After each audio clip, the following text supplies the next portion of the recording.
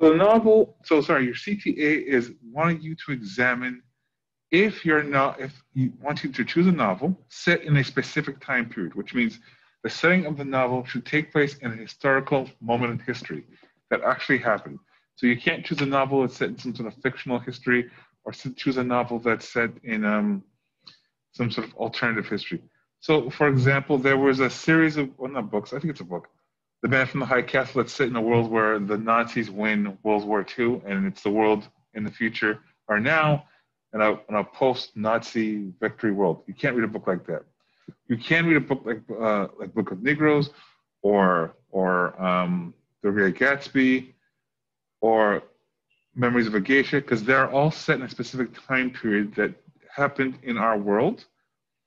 So you want to choose a novel like that. And the goal of the CTA is for you to determine whether or not your novel is historically accurate, right? So it composes of two parts. Part one is a written essay, which is 1,000 to 1,500 words, which is 4 to 6 pages typed double space. And then you will argue whether or not your novel is historically accurate. So you're going to not only just read your novel to sort of go over and see what parts of the novel, how the novel describes characters and how they behave in this specific time in history. You're also going to find 2 additional sources, which means 2 nonfiction sources that will prove how people actually behaved or what actually happened to people, individuals, organizations during that time period.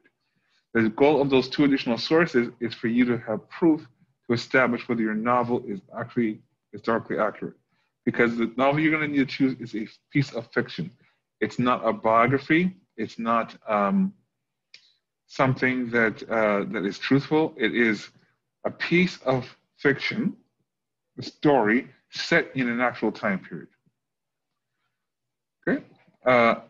And then part 2 is you would take the strongest point from your essay and create a presentation. Now, because of the nature of the school and their quads, and because we won't have a lot of time, this presentation will be sort of a video that you will do and submit along with your written report to demonstrate your knowledge. It's a good way to break up your marks so that I have 2 sets of marks from 2 different ways of you doing it. And it increases your chances of getting a better mark, because if, let's say, you did okay in the essay, but did really well in the presentation, that helps boost your mark, right? If you do really great in both of them, it helps boost your mark. So the idea of having more opportunities to demonstrate your knowledge is a very good thing. Okay, so here's some breakdown of the different learning goals. You can read this on your own because you can download this. But again, we're following the same: oral communication, reading, writing, and media studies. So this task sheet is the wrong one that I put up, but there's another type of breakdown of when things are due. So basically, the choice of the books, which is weird. I'm going to stop this for now, and I'm going to stop the share for now. I'm going to stop this recording, or pause this recording. Okay, so these dates are wrong because it's the one I uploaded seemed to not upload the actual date. So I've created new dates for them. So ignore these for now. I'm going to go over what individual things are. So the first stage is to choose a novel, which means you want to choose a novel to read for your CTA. I suggest when you're choosing a novel, it should be anywhere between 200 and 300 pages. Right? You don't want to read a novel that's too long. You won't have enough time. You need to choose a novel that's set in the time period that you have a general interest in, which means you always like that time period or you want to know more about that time period.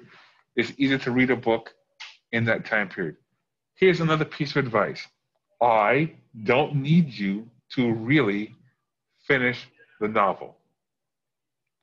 Which means, if, let's say, Tristan decided to read The Great Gatsby, and he read 75% of the novel, and in his 75%, he identified 3 different events that happened to the novel, that he would say, hey, I think it's historically accurate because this happens in the novel that really happened in history. This other point happens in the novel that really happened in history, and there's another point that happens in history.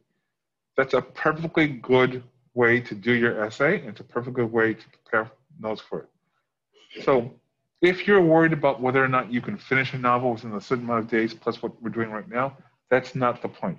You don't need to necessarily finish your novel. You need to be able to identify 3 points in the novel that the characters do something that you could use to establish whether or not it's historically accurate. Most novels that are set in a time period tend to stick with that time period, tend to stick with historical accuracy. These are not like Quentin Tarantino movies where he decides to, in two of his movies, which is the Inglourious Bastards and in With the Time in Hollywood, he just basically changes history.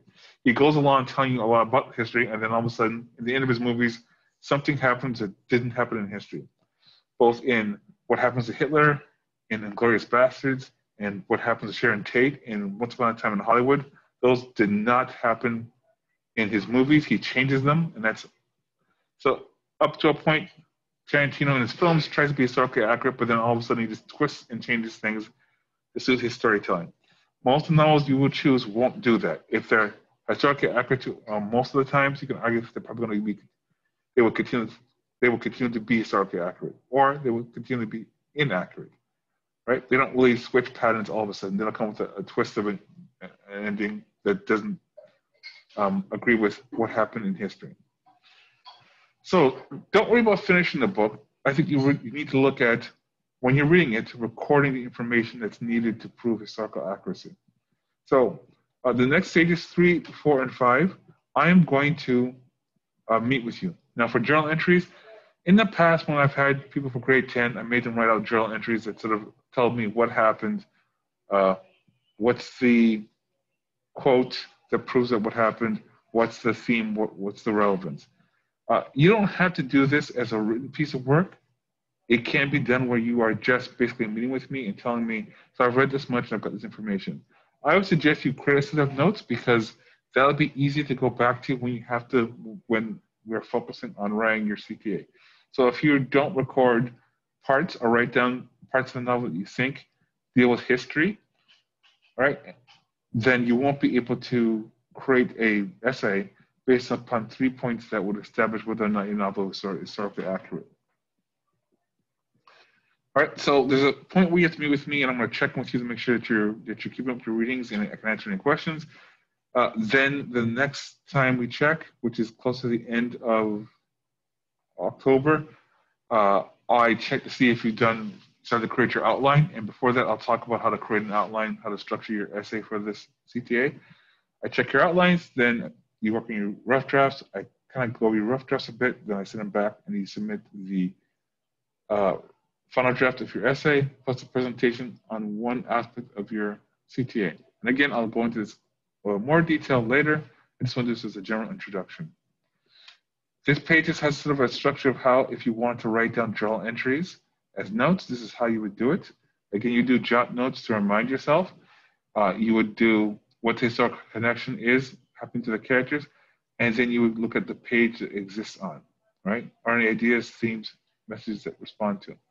The idea is, guys, that if let's say Regina's reading a book and she identifies 5 points in history that she thinks are accurate in her novel, out of the 5 she chooses 3, then she uses her additional sources to prove whether or not they are accurate, and if they are, she's got all the material she needs for the essay.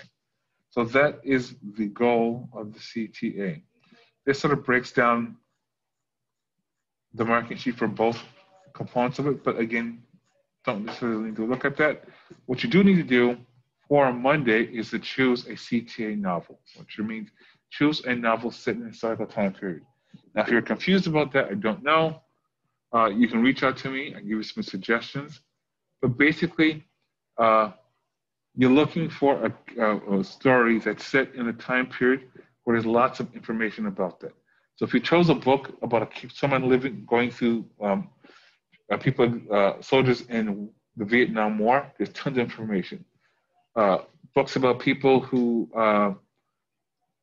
were slaves in America or in Canada, tons of books, tons of information. If you're talking about, if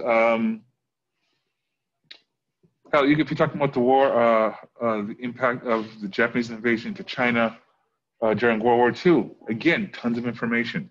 The Afghanistan war, or when the Soviets invaded Afghanistan, the rise of the Taliban, there's tons and tons and tons of information about those subjects, about those things, and there are books that deal with those things. The Kite Runner is a good book. So there's lots of books to do so. I would choose one of a time period that you like, that it's not excessively long. I tell kids really to read The Great Gatsby because The Great Gatsby is about 200 pages, and while the language can be poetic, it's not that hard of a read. And there are tons and tons of resources on what happens in each chapter, tons and tons of support. The Robert Redford film does an excellent job in recounting the story. So even if you read the book and you're still confused, if you watch the movie, the Robert Redford version of the movie, it's great. Do not watch the one with Paul Rudd, and do not watch the one with Leonardo DiCaprio. Those are bad interpretations of Great Gatsby. All those ones are designed to those ones don't really follow the story. The Robert Redford one, if you're doing Great Gatsby, is a really good example of what happens in the book. So once you choose those things, you start doing your journal entries. You read a little bit a day. You keep track of what's going on. You make notes about whether or not the characters do something that would be, and you check if it's historically accurate. And then you sort of gather your information there. Your two additional sources should be nonfiction. Could be textbooks, could be interviews with scholars talking about the time period. It could be articles on the time period. Could be other books that talk about the time period. But you want to find people who can tell you what actually happened, and then look if your novel does a good job of conveying that. Okay. Are there any questions about what I've just talked about for the past 18 minutes? Right. So on Monday, what I won't be here, but what I will ask everyone to do is please tell me the novel you're choosing for your CTA. Again, please choose something not too long and a book that you're interested in. The Great Gatsby is good in both eras. I would not read any novels set in the Victorian time period like Jane Eyre and Sense and Sensibility. They're good in trying to describe what happened during that time period, but they are long and it's too much for you to read. Choose a novel of medium length, make sure it's fictional, but the time or the area it's been set in is real. Okay, so The Kite Runner is a good example. It's set in Afghanistan after the rise of the Taliban and the invasion. It deals with the invasion of the Soviet Union into Afghanistan, their ouster, and then the rise of the Taliban. That's a good example of one. Okay. Any questions about your CTA? Anyone? Please ask me now. So on Monday it's going to be Zoom like one by one asking about the novel that we choose. Oh, okay. What I'll do is I'll just say, hey, what are you writing? What are you choosing? And then I'll write it down. So you need to tell me at least the novel you're choosing. So this weekend, as you're working on your WFA number 1, you should think about what novels do I want to choose for my CTA.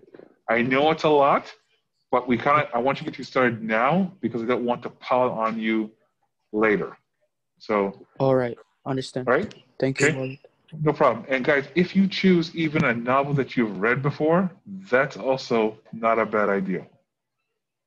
I'm not saying you should, but I am saying that I won't know what novel you've read before, so therefore I can't tell. And if you've read a novel before, it's an easier read to remember and talk about those issues. So if you've read Great Gatsby before or some other situation, under the course or something, and you want to use it for your CTA for this course, that's fine. Okay, because what you're doing is you're sort of rereading it and sort of looking at it in a more expedited fashion to get information from that. So don't be afraid to use books that you know are set in the time period that you know you could talk about that you've read before. And if you're curious whether or not your novel fits the time period, on Monday you can ask me and I can tell you whether or not the novel is good or it's something you have to check again. Okay? Any other questions?